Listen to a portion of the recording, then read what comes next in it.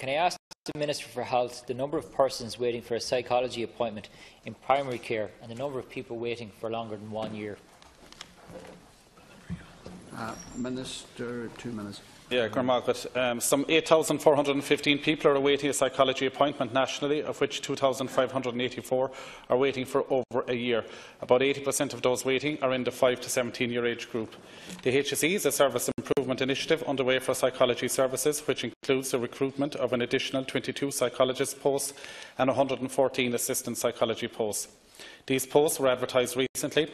A cross-divisional working group, including the Mental Health Division, is working to ensure standardised delivery of service, setting out and communicating the arrangements for care pathways and reporting of metrics. Each CHO has been requested to submit a short-term action plan to address waiting lists in priority areas as part of the Service Improvement Initiative. Other developments in this area include a counselling and primary care service for adults over 18 years who are medical card holders, a greater awareness of fostering mental health promotion in society through campaigns like the Let's Talk and the Little Things campaign, implementing the suicide prevention strategy Connecting for Life, the ongoing reduction of child and adolescent mental health services waiting lists for those waiting over 12 months, the development of counselling services across both primary and secondary care, including early intervention at primary care level, and the opening of new Jigsaw youth mental health services, bringing the total number of these services to date in the country to 13. Thank you, Minister. It's 25 years since Ireland signed up to the UN Convention on the Rights of the Child. The statistics show that of the 8,000 on the waiting list, almost 6,000 of them are children, with over almost 2,000 waiting for over a year for primary care psychological services. And this was at the end of June 2017. I think it's fair to say that figures like those are clear evidence that there is a crisis in the provision of mental health services for children in the community. The fact is almost 1 in 3 children are waiting for an appointment for over 1 year. And I think it's simply unacceptable that children have to wait for this length of time to get their first appointment just to assess where they are at or what supports they need. Vulnerable children and teenagers need this service, and there is an obligation to provide it. We know there are significant regional variations across the country depending on where you are, and there is effectively an air code lottery there.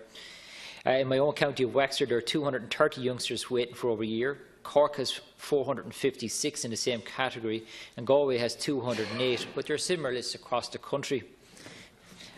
I wonder, Minister, could you address some of those key points? Minister, 1 minute. I can indeed, Deputy. It's an issue of intrigue for me, the waiting list and the numbers behind it. I'm not quite like the Taoiseach with a complete fascination with statistics, but at the same time, there is more to these figures when you go look at them, and the more I've looked at them since I've come into this role, it's the myriad of factors that underlie these numbers and why people are waiting so long. For example, a detailed examination has shown one of the reasons for the number of people waiting over 12 months, the most prevalent reason is the lack of client availability. In other words, they're not turning up for their appointments. Because I do think there needs to be a type of one-stop shop for a first appointment where somebody can be put onto the correct list.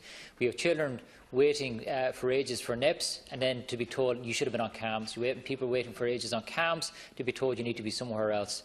I have informed of a parent who is actually terrified that their child is going to be diagnosed with autism. They are getting the supports they need actually within CAMS, but if the child is diagnosed with autism, they're going to be ripped out of that list, put onto another list where the supports aren't there. There needs to be a situation where there is a child-centred approach, where a child is given maybe a first assessment, so they are at least put onto the right list and then given the appropriate supports, but where the centre is focused on the child. And then this kind of system where you have different lists, nobody's talking to each other, and children end up waiting sometimes up to 3 years for a first appointment, which is simply unacceptable.